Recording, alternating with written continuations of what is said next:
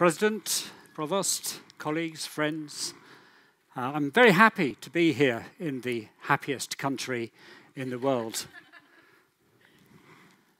However, 10 years ago, I was standing in front of an audience, just like I am now, talking about a project I'd been engaged on with a team for 2 years.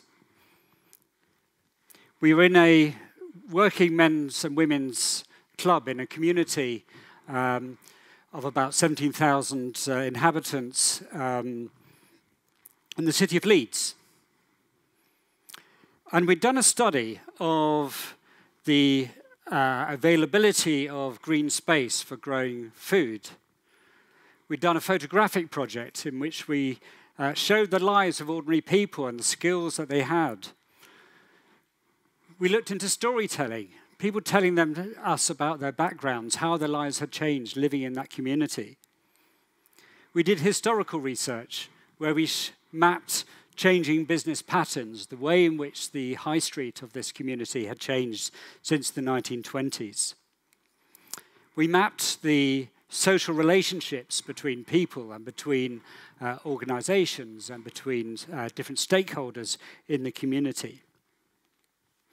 And every 2 months, we went back to this community with this information, what we'd discovered, and shared it back to them, in the hope that they could take that information and use it themselves to build a more resilient and stable kind of community in the face of rapid economic and environmental changes and challenges. Now, you'd think that they would be on the edge of their seats, utterly engaged in learning more about what was on their own doorstep. But let's have a look at them. So what's going on here? This is something I want to explore in this lecture, which I call Doing Design Research in Public. How do we develop design methods to engage with multiple stakeholders? But I think my talk might have some resonances or some import for other fields of research as well. At least I hope so.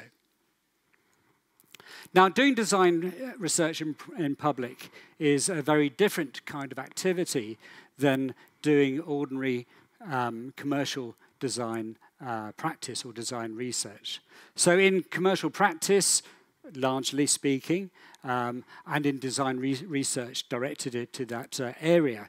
Firstly, you're dealing very much with a private client and very much working much more within private, in which questions of things like intellectual property are important. Secondly, you're thinking about a particular kind of user group. Thirdly, you're thinking about the serial reproduction of something. You're creating a singular prototype, which will then be manufactured or printed or serially multiplied in other ways. And you're also directed towards the fashioning of a specific product, space, experience or something. Now, in this context, it's very different. First of all, we're doing the research actually in public. We're showing it happening in front of perhaps end users, multiple stakeholders, lots of different people. And so we're engaging at lots of different levels with different groups and citizens and so on. Thirdly, we're working at scale. In other words, the research we're doing, for example, in this case, working in a community of 17,000 in an area of about 6 square kilometers, is happening in that space and is for that space, not for the idea of moving out of that space. And fourthly, we're talking about process. We're designing a process much more than an end product. We're designing a way of working. Now, this way of working indeed has a long pedigree, and it starts with the participatory design movement, which was very much developed in Nordic countries, particularly in Sweden.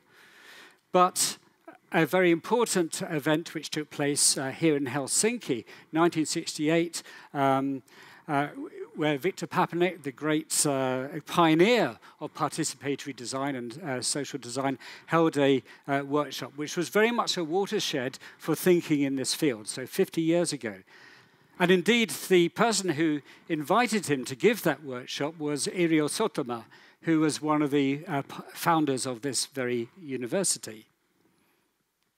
Now, since then, we have had related forms of design: co-design, co-creation, co-production. But in those 50 years, since Victor Papanek's workshop here in Helsinki, much has changed. We've seen huge societal change where we may not be talking about singular public, but multiple publics in society. We have to think these days, okay, in terms of old social, in terms of the society underpinned by things like the welfare state and the social contract, but we also have to think about our lives as being part of this new social, the social of social media and social networking. In governance, we find municipalities and regional governments and national governments working out so many more levels and with so much more complex kinds of spaces in which jurisdictions, for example, overlap in much more complex ways. So coming back to that project I introduced, in that case, we were working not just with the city council, but with health promotion groups, with religious organizations, with enterprise promoters, with youth workers, religious groups, schools. And so this presents a highly complex landscape within which one is working. And indeed, a highly complex room within which I was trying to present the research itself. So since then, I've spent some, not all, but some of my research time trying to work out what went wrong in that room and how might we produce new forms of thinking about and doing design research to address these kinds of complexities. So part of that has been prototyping through actual projects in public, ways of working, which really push the boundaries of the kinds of work one might do here. So to give you one example, this is a project which I curated, which was a group of academic researchers working with activists and managers in co-housing. And they took the idea of, what if we took the concept of hitchhiking into co-housing, in the same way that you might take the concept of hitchhiking into healthcare? What would it be like to hitchhike into healthcare? What would it be like to hitchhike into co-housing? So if you think about it, hitchhiking involves someone with a need, someone with a resource, and an infrastructure between those two. So what if you took those three things and transposed them into another kind of context? So within this, we were trying to surface the different stakeholder expectations of doing this research, because different publics, different stakeholders, different people who perhaps outside academic research have different speeds of thinking about development, have different bureaucratic accountabilities, different funding mechanisms, and so on. And out of this, my colleague Lucy Kimball and myself have developed this concept of Mode 3 two-stage research.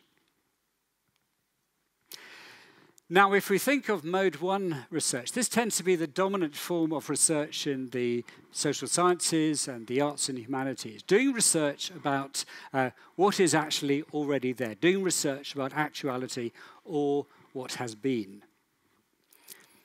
Now, in Mode 2 research, there's perhaps the ambition that an understanding of the world as it is might lead to us reimagining it, might lead to change, might lead to discovering new potentialities.